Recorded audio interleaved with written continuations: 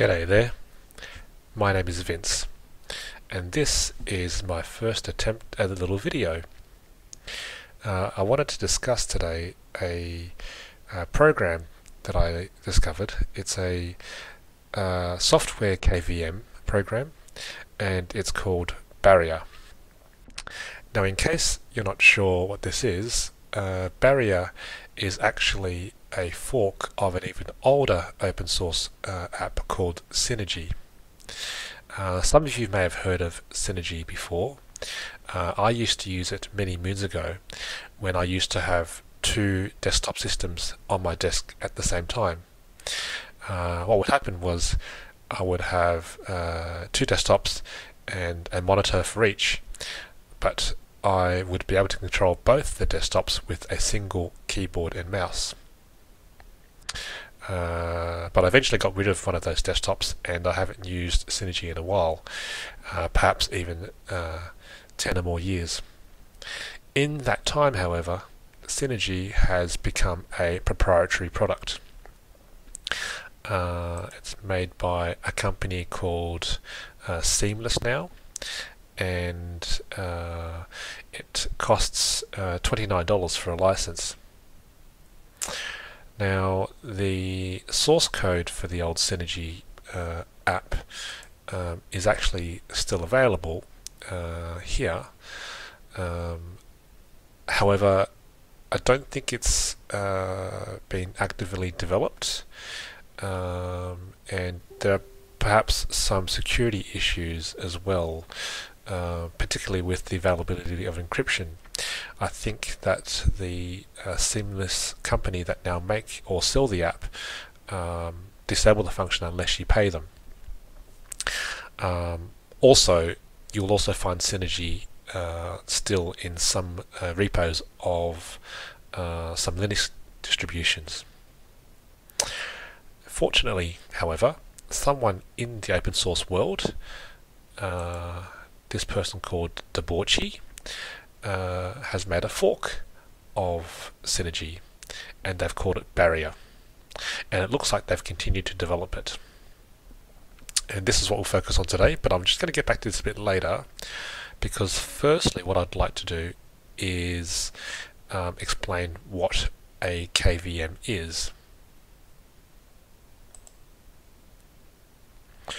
So a KVM, what it is it provides the ability to control multiple computers with a single set of keyboard, video monitor, and mouse, hence the acronym KVM. Now, in this diagram, your keyboard, monitor, and mouse are connected to the computer on the right, and you're controlling the computer on the right.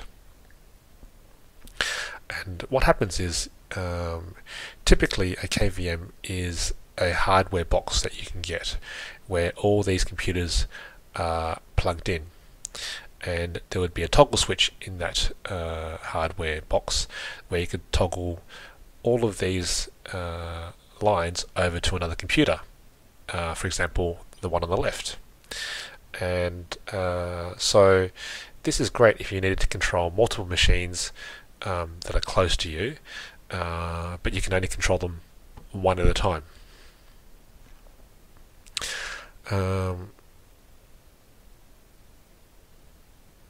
Now, this is also something that can be achieved through software, and that's where a software KVM like Barrier becomes relevant. This Barrier app actually enables you to control computers in a similar fashion to this, but over a network connection. Now, I'm aware that there are other solutions around that are out there to control other machines, such as VNC or TeamViewer, but this Barrier application allows us to directly control another machine rather than sharing a screen in the window, which is what VNC and TeamViewer do, because those applications can sometimes come with performance disadvantages, and anyone who's used VNC or TeamViewer can tell you that sometimes there's a bit of lag between what you do and what happens on the screen, and that depends a lot on your network connection, whether it's local or over the internet. Now, Barrier uses much less network bandwidth because it's only transferring the mouse and keyboard inputs and outputs, rather than having to transfer an entire picture of your screen over the network. So therefore, Barrier is much snappier to use for direct control of another machine. Before we start also, I'm just going to show you the setup I have. This little picture that I took. You can see I've got my desktop just here in the background. I've got two monitors. This is the one that you've been seeing on screen at the moment, and just to my right is a notebook that I use for testing purposes. I test Linux distros on it, so that you notice that's sitting just to the right of this monitor that you've been looking at on screen. The desktop screen that you've been looking at so far in this video is running Arco Linux, which is Arch based, with the i3 window manager, and the laptop screen, which I've just switched to, is running Netrunner, which is a Debian based distribution which I've been testing out. Now, switching back to my desktop,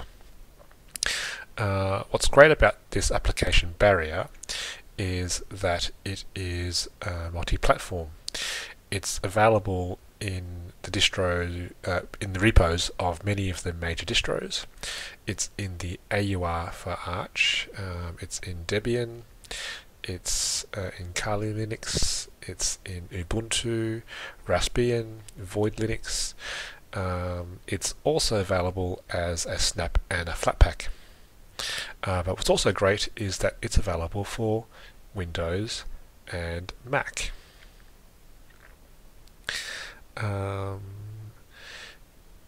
So you can actually control Windows machines and Mac machines, and vice versa. Let's have a look at the installation process. As I said, in Arch it's in the AUR. To install it on my desktop here, I'd bring up the software center, which is PAMAC, and we will search for Barrier.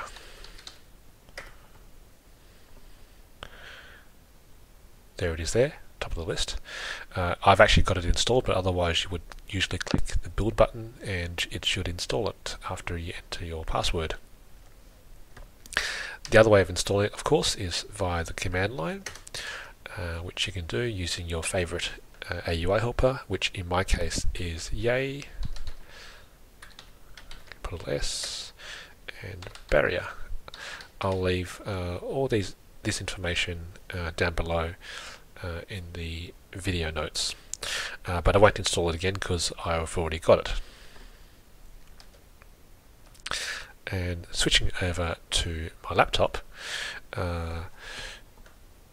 probably in this Netrunner distro, which is Debian based, the best way to get it would be through the software center in KDE, which is Discover.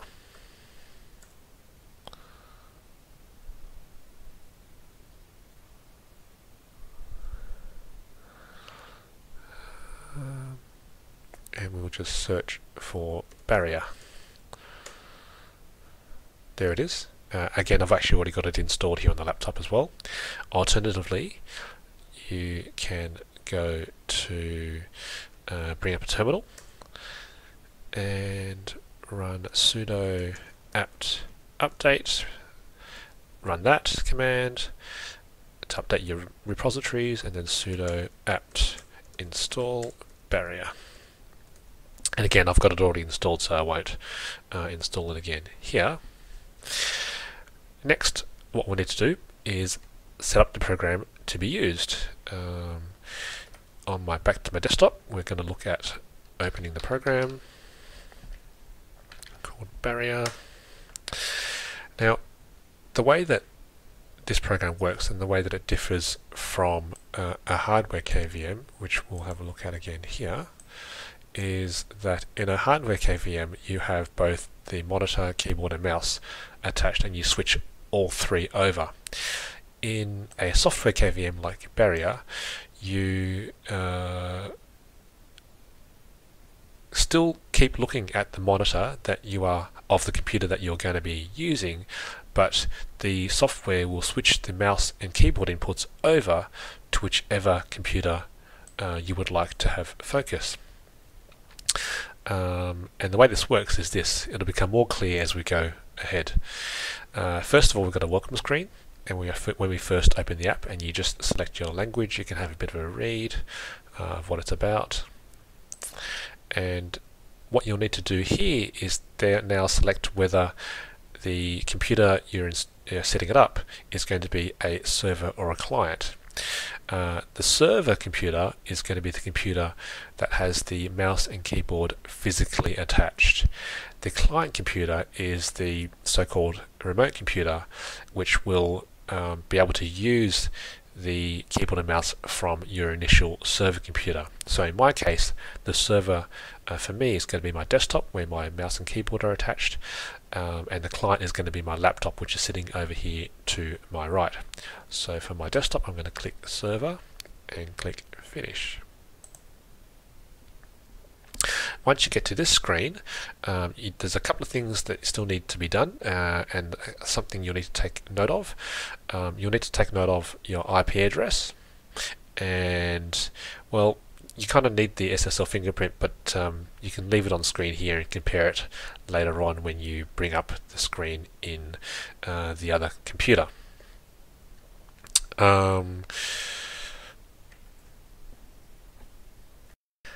Now, to complete the setup, we're going to switch over to my laptop,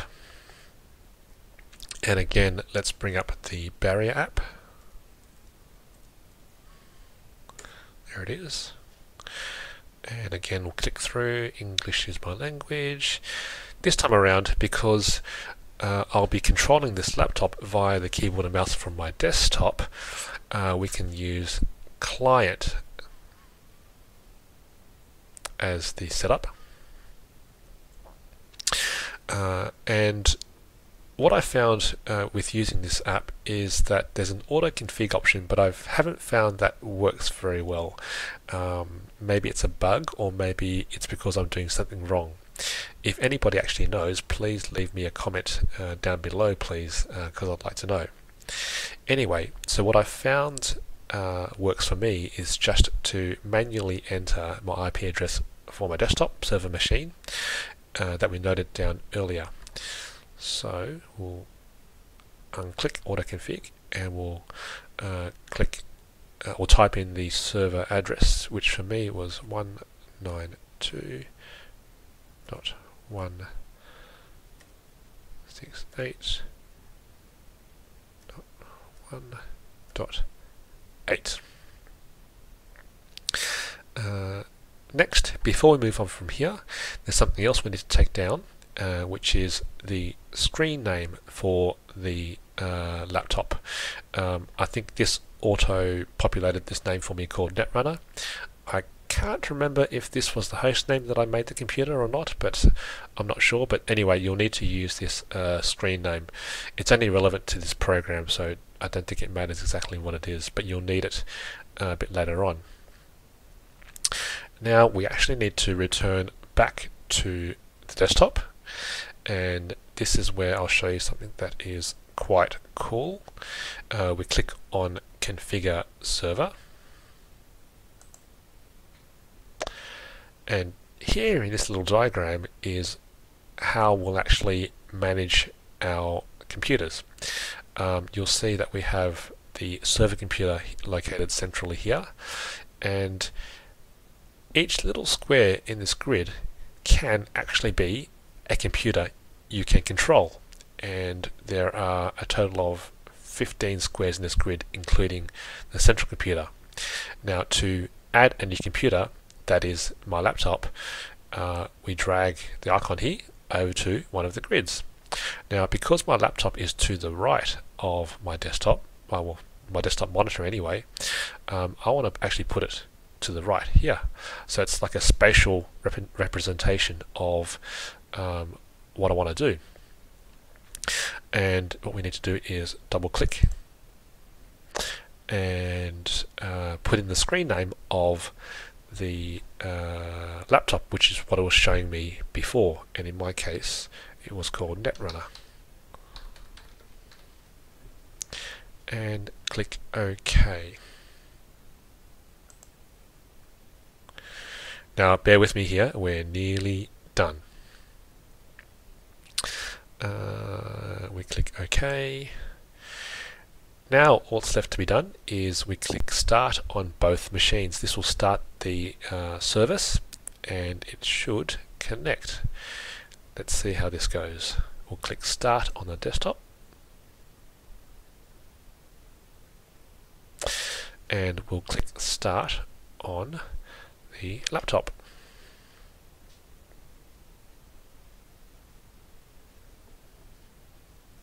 Now on the laptop you'll see that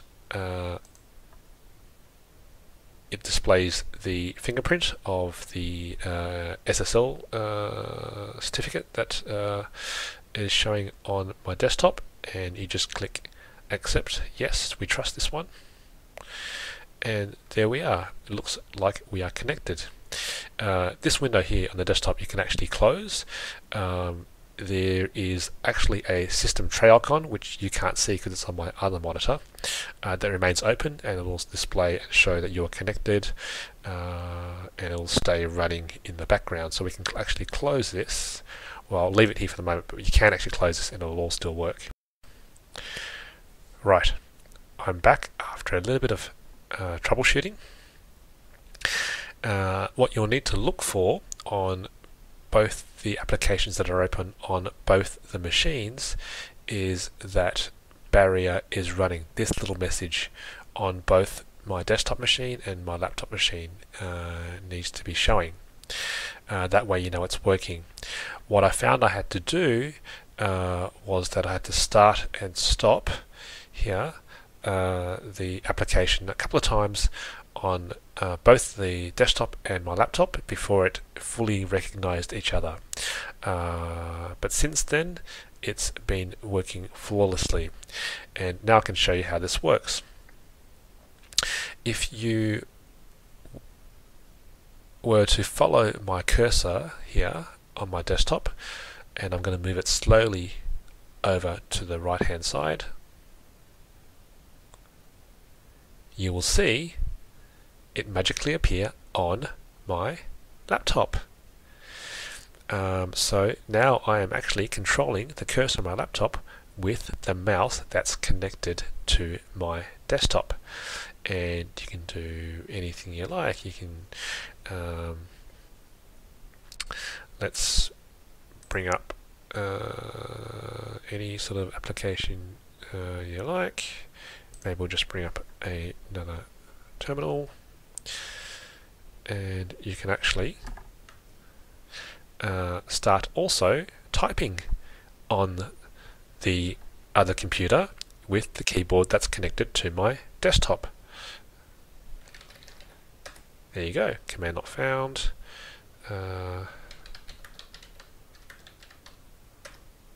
Fantastic. And from here on my laptop, if I was to move the cursor back over to the left hand side, it will magically reappear on my desktop, and you can go about then using your desktop again.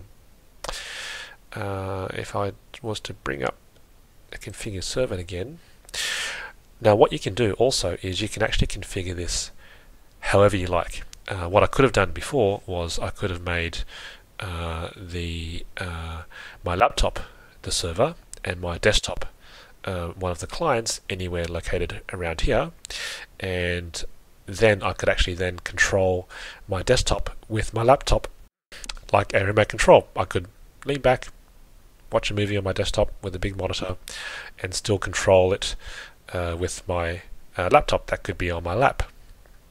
It is a very, very flexible program. So I can actually orientate the remote machine anywhere I like around the grid, and I'll hit OK. Now you may need to hit reload once you've done that. Whichever part of the screen you've decided it will go to, it will then move the mouse over to the next computer. Finally, once you're done, you can then just quit the application by right-clicking on the tray icon and clicking quit. Thank you for watching my first video. If you've spotted any mistakes or have any comments or suggestions, please feel free to leave them down below.